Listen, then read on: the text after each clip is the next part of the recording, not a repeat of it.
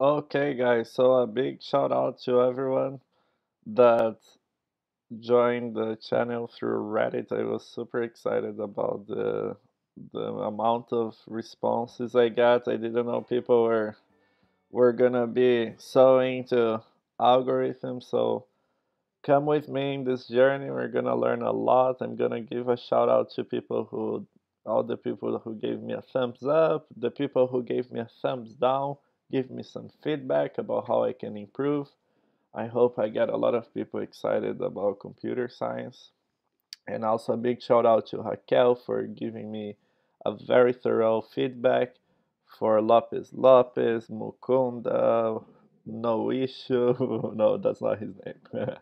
Newman Yu. He was like, you won't do it. And I told him, fuck yeah, I'm gonna do it. Join me. So let's do it together. It's gonna be awesome. The problem today is the 108. A lot of people ask for the link of the problem, so I'm gonna refer to in the description. So convert sorted array to binary search tree. Given an array where elements are sorted in ascending order, convert it to a height balance BST. So this is an array. This is a sorted array, as you guys can see. And we're looking for a height balance binary search tree. First, what is a binary search tree? Binary search tree is a structure where all the elements to the left are less than or equal to the elements to its right. So here you can see that 2 is less than or equal to 5, 7 is greater than or equal to 5. That's why it's to its right. And the same idea holds true to every single node down the tree. So 7. 6 is less than or equal to 7, and 8 is greater than or equal to 8. You get the same kind of uh, rule down the tree. And that should ring a bell. Not only is this a tree, which I said always should ring a bell about recursion, but also you can see a certain pattern. And patterns like this that you keep doing over and over again should remind you of a recursion problem. But what is a height balance binary search tree? A height balance search tree follows the same rules, but the thing is, it's even on both sides. So here you guys can see that we have only 2 to the right, to the left of 5, and a bunch of nodes to the right. What we want is, as the name says, a balanced tree. And how would we go about doing a balanced binary search tree? Let's look at a pattern that happens here. You guys see that the root element is 6. So we're gonna get the middle element of a sorted array and put it as the root. And then we're kind of gonna do the same thing over and over again. We're gonna keep sending an array, getting the middle element, sending an array to the left, to the right, and giving the middle element. So here we got 6. Then we send all the elements to its left to call the function again. So we're gonna call the BST function that I'm gonna show you guys in just a second to the left. So left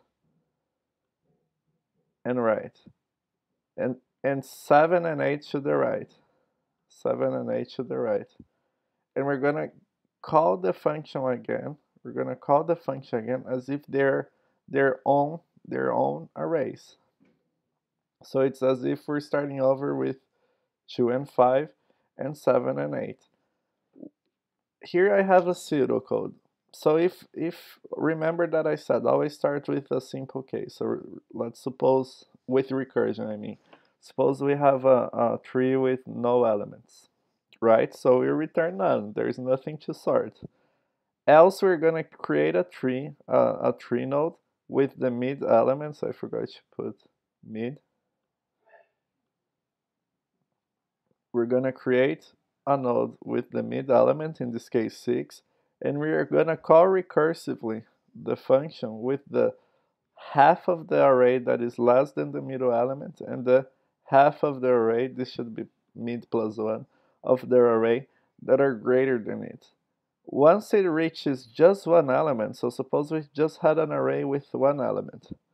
So root, we would create a node with a root pointing to that element. And then we would call the function again, but with nothing. So mid 0 and mid would be none, and mid plus 1 to end the array would be none as well. So we would return none on both sides. So this would be none, this would be none, and then we would return have a tree with only one node with 1. And that's what's gonna be our base case in the recursion. Then the recursion will start going up, so we'll return 5. 5 will be given to the right of 2. For example, suppose we're at the 2 node. The root.left recursion call will give none, and the root.right will give 5. So the right pointer of 2 will point to 5, and the same thing here until we have a whole tree. And then it's gonna return the root. It's gonna return the root. So let's do this problem through code. Let's do this problem through code. So I already coded here, but so if we have an empty array, we return none because we have no tree to build at all. Otherwise, what we're gonna do is that we're gonna get the mid element, first the mid index of the array, right? And then we're gonna build a brand new tree. We're gonna build a brand new tree with the element in the middle. So that's what we did here. It's as if we're building a tree with 6 in the middle if we're using this array. Then we're gonna call everything to its left,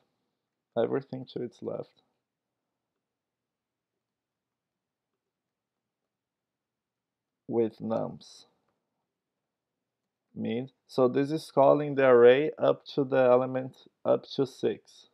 That's what it's doing. So we're calling the function again with 2 and 5. And then we're gonna call everything to its right and with a new array as well, but this time with mid plus 1. So we're calling everything, we're calling the function again, and in the end we return true. So let's see, we had a problem. What happened? List index out of range. It's good that you guys are checking this out because you guys can see how I debug it.